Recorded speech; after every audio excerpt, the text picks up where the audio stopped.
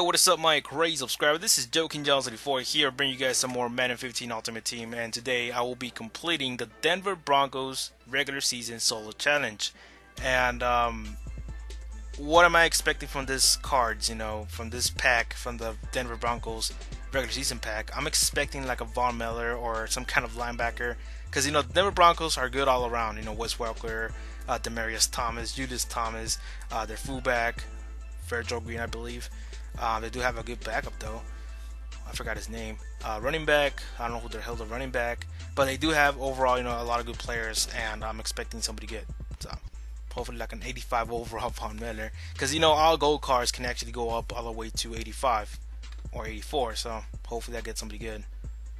And yes, I just wasted a lot of coins for goddamn contracts. It's bullshit. They should start doing it like last year.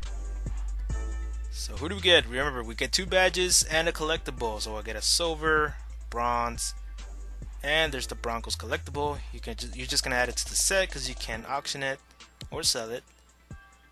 And there it is. Wow, we get Madden Allstars. Now this would have worked perfectly in season 1 because I have Victor Cruz and Decker and T.Y. Hilton. So I don't think he's better than them. I mean, he does have 90 speed. 89 jumping, nah.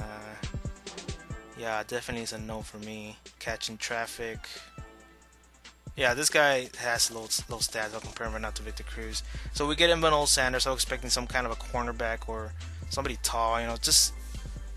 Well, actually, Madden Allstars is a good addition though for a season 1 team.